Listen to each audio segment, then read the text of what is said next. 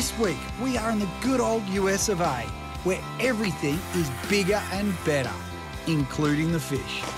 I'm in Florida with my good mate, fishing celebrity Carter Andrews, chasing monster tarpon right in his backyard. Yeah, man! Woohoo! Finding the fish is the easy part. Staying attached proves to be a real challenge. You got him. You got a big one, Al. This is bucket list material. I've always dreamed about catching massive tarpon. Oh, man, nice job, buddy. So good. Nice job. And best of all, we're doing it in just a few feet of water. It's explosive fishing. Fishing is my life. It's in my DNA. From above the water and below the surface. It's who I am. Join me as I travel the world in search of the most insane fishing experiences on the planet. You got him. Oh, yeah! Big fish right there, Al. Yeah, baby!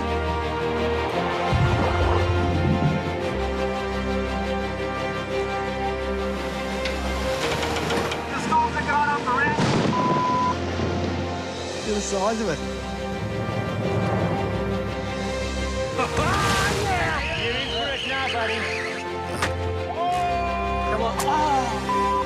How good is that? I'm McGlashan, and this is Fishing with Mates. I'm in the US of A, heading south through Florida to catch up with my good mate Carter Andrews in Vero Beach. Vero Beach is located on the coast between Miami and Orlando in sunny Florida. Now, I've spent a lot of time in the US, and driving on the wrong side of the road isn't usually an issue, unless you're taking directions from an Aussie phone.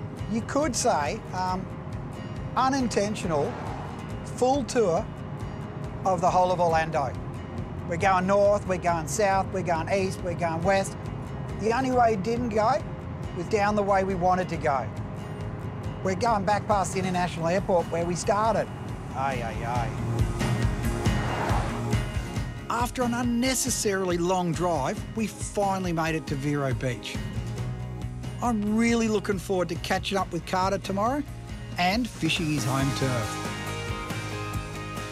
Carter Andrews is well known for hosting one of the most popular TV fishing shows in the US, The Obsession of Carter Andrews.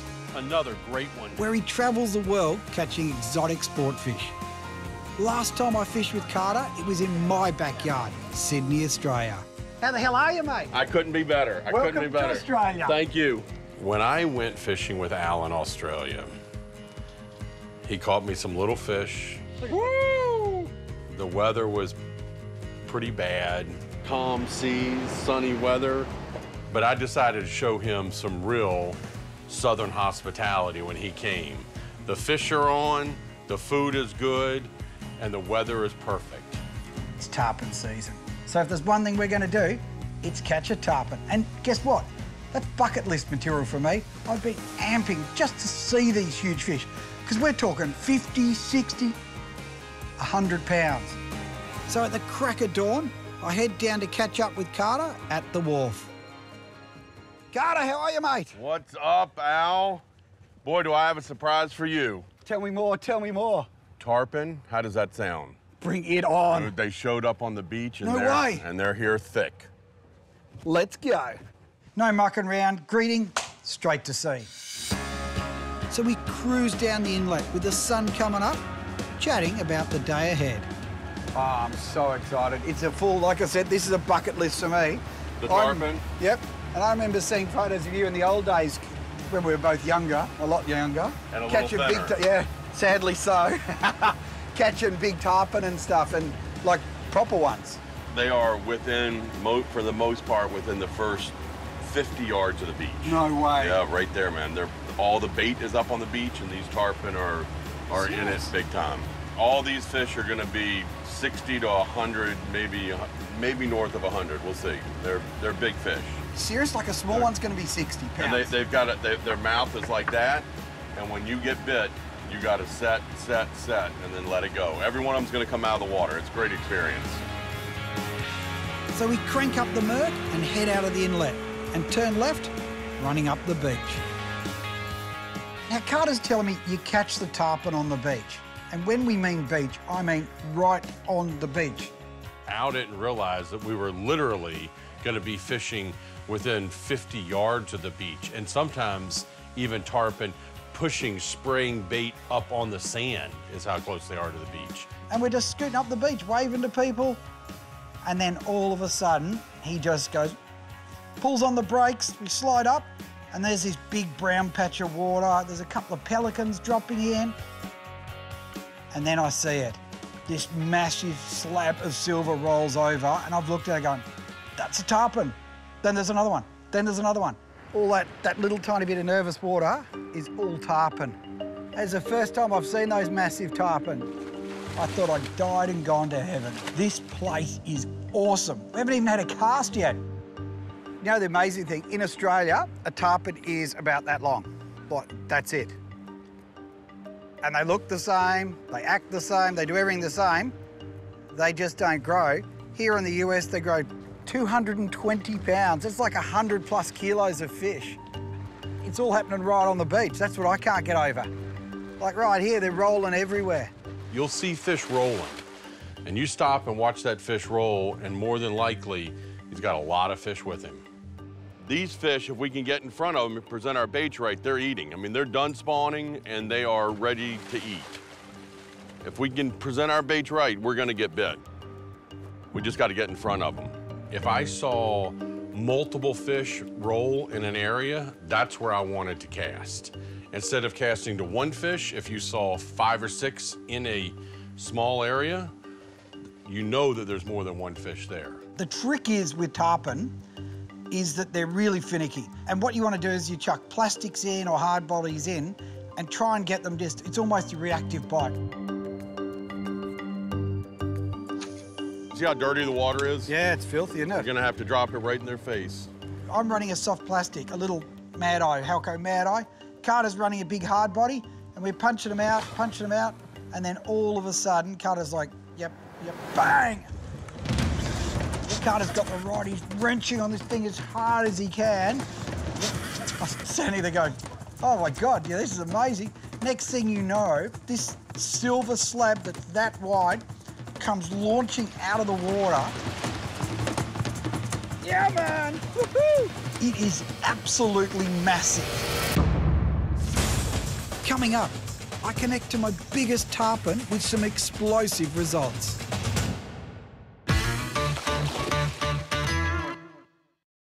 I'm in Vero Beach, Florida, with my good mate Carter Andrews, chasing huge silver slab tarpon. This silver slab that's that wide comes launching out of the water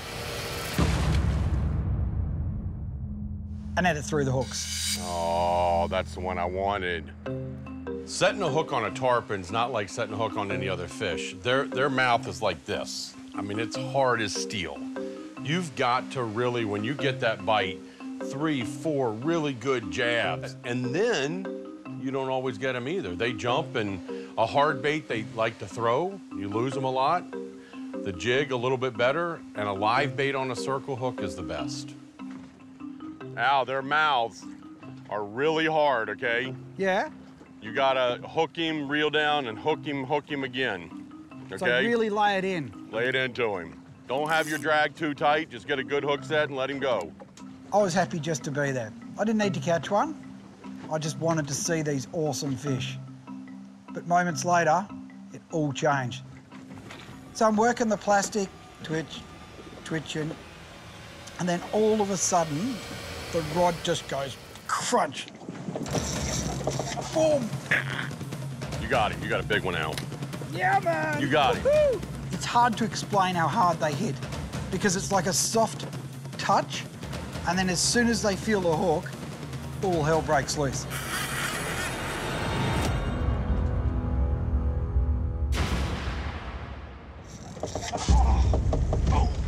And then it falls off. This is starting to get real exciting. I want to stay attached to one of these things now. Dude, what kind of knots are you tying, man? Huh? Nah, look at it, it's chafed. Chafed me off. Look at that.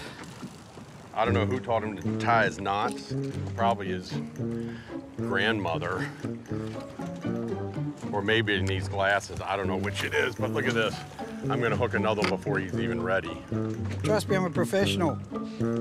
And how far down is that? Come on, here we go. Beautiful, look at that. Like an expert. Back under pressure. All right, did I miss anything? Oh, I was hoping to get a bite while you were doing that.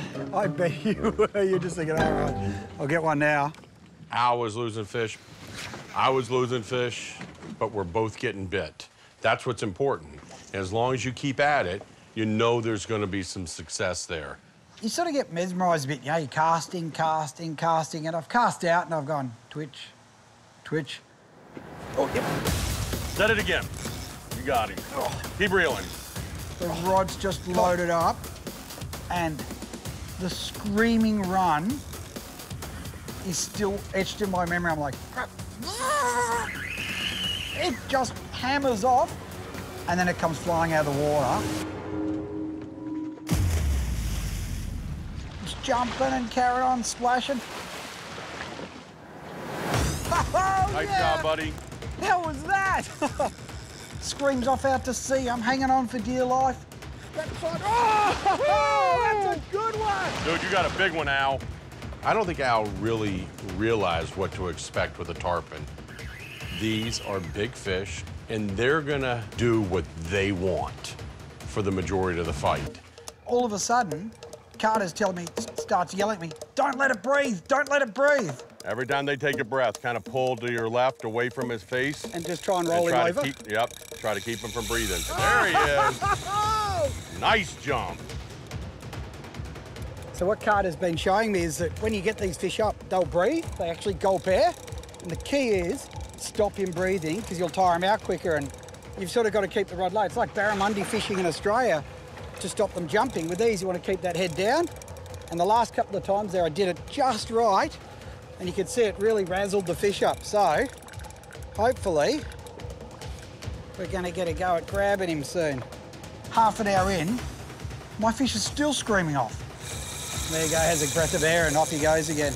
Just keeps going and going and we're just going out to sea further and further. We finally get it up, then it gulps air. No, it's revitalised. Off she goes again.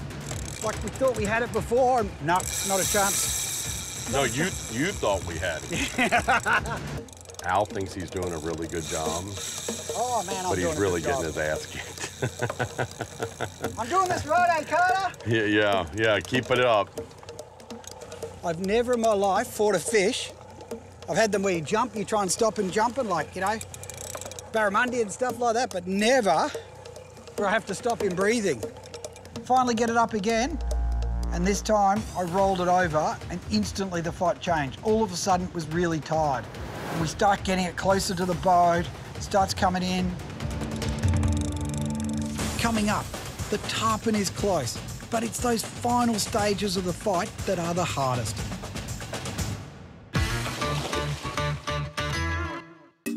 I'm in Vero Beach with Carter Andrews, battling my biggest tarpon ever.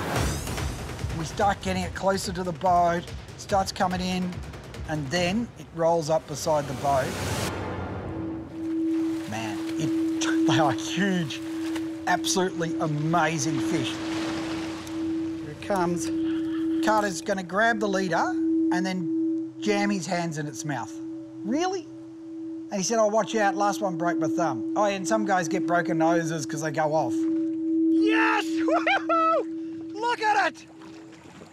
That is huge! Oh! That doesn't matter! That is huge! Oh, man, nice job, buddy. So good. Nice job. Look, feel the chafe on that. Look at it.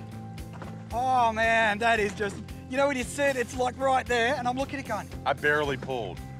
Oh, I barely pulled. I felt it rubbing during the fight, and I'm going... Oh, man, what a fish. They got scales on them like that. Big, massive eye on it, and a massive gob. This thing's like 80 pounds. Carter, all my life, I've wanted to catch one of these big Florida tarpon, and That was above and beyond. The fight was insane, everything about that fish.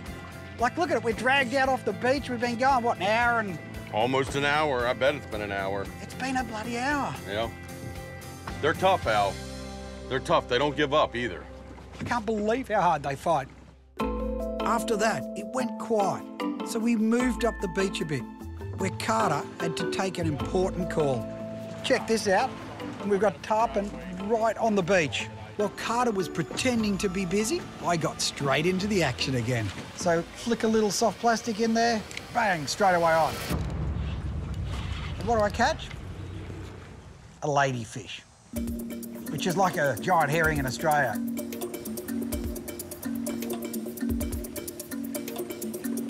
Any ladies I can get. But you know what? As exciting as it is to catch all these ladyfish, we need a tarpon. We went back to the big school that we were fishing, and there was still some activity, a few fish rolling in the middle, and that's when I decided to put live baits and slow troll it behind the boat while Al was sight casting to some fish still working the mud. There's still a few tarpon buffing, odd one rolling on the surface. It still looks good. As I'm trolling the outside of that school in the clearer water, I get the bite on the mullet. There's this boof. You see this massive hole where the bait was, and the little talica is just screaming. It's... That's a tarpon. The problem is, it runs straight up the beach to where there's 4 other boats tarpon fishing, and they're all right on top of each other. I'm like, Al, get on the engines, get on the motor, follow this boat. Rightio, okay. Get up, Al, quick, we gotta go. Go a little bit quicker for you. All right, just a little bit. Just touching up a little bit there. You happy with that speed? Yep. He's on the wrong side of the console, driving on, I don't know what he's thinking. He's thinking he's in a car in Australia, driving around. Hey, just stay clear of that boat. We're weaving in and out of the boats in 6 foot of water. Hopefully it's a tarpon. I was able to pick up the 400 yards of line that was already taken off my reel. That was a screaming run. Luckily, we got through them out the other side without hooking any lines. All through all the boats. Look at them, we went straight through the middle of the whole lot. What's the tarpon do? Go right into the beach. Look at him go, he's gonna end up on the beach. It took me all the way in along the beach and up the side of the beach. Let him pull for a minute. Rightio, out of gear. Big tarpon, baby, big tarpon. So we're following it along, cutting it in, then it turns around, goes out to sea, and then it jumps. Here it comes. Jump! Oh! Big fish right there. Yeah, baby!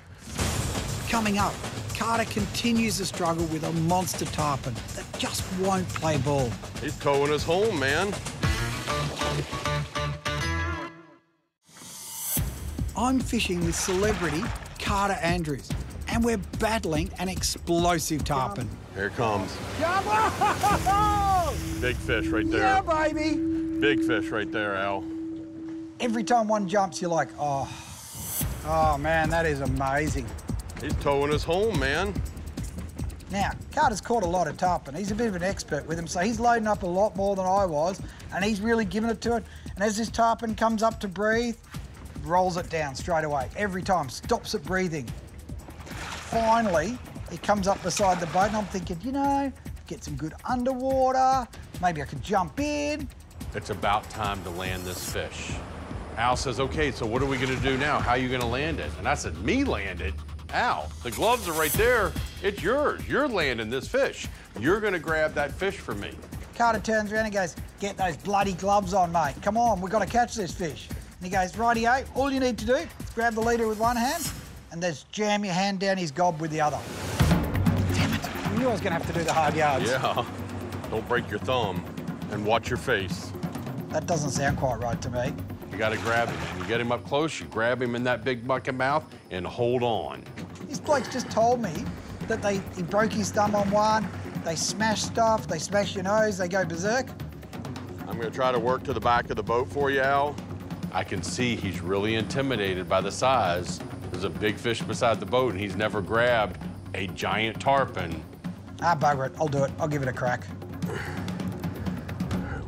Under. So we get it up beside the boat and it just swims along just out of reach and they're just magic. And you know what? That's what I wanted everyone to see. just to see them properly sitting beside the boat. Look at that fish. Leader in mouth. So it comes in close, I go for a reach at the leader, I grab the leader, pull it on it a bit, pull on a bit, slips through, let it go.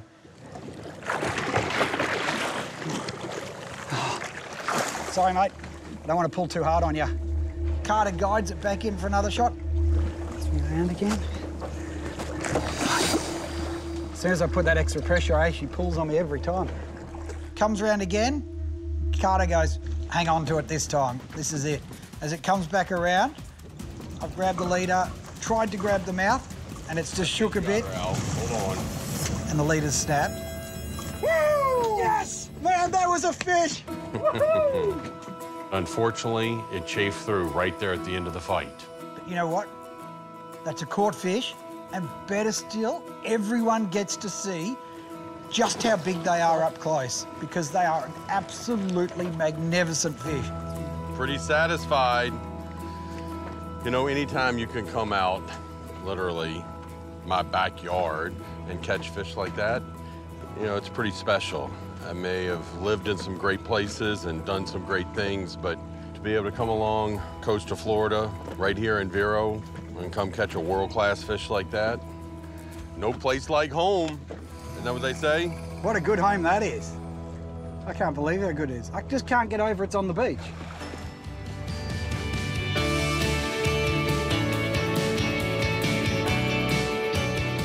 You know what? We've just had the most amazing day. Seeing those tarpon, you know, it started a little bit slow, then all of a sudden they're boofing everywhere, hooking them up, jumping them off, and then to land a couple of them, 80 and 100 pounds. Mate, Florida, you've got to do it. And especially fishing with your mates.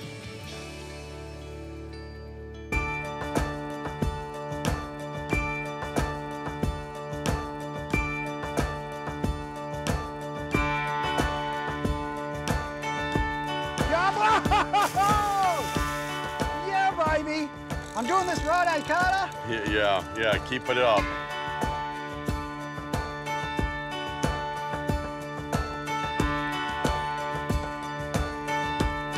It's cool.